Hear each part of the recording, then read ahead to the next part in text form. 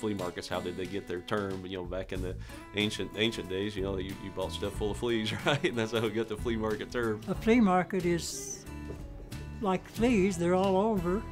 A flea market is a great place for people to save money.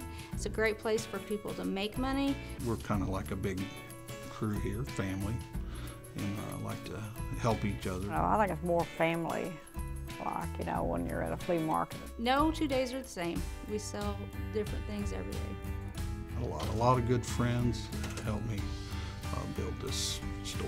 You're going to see a lot of people that are repeat customers. And I can find things in the flea market I can't find in the stores. The future's wide open for this type of business.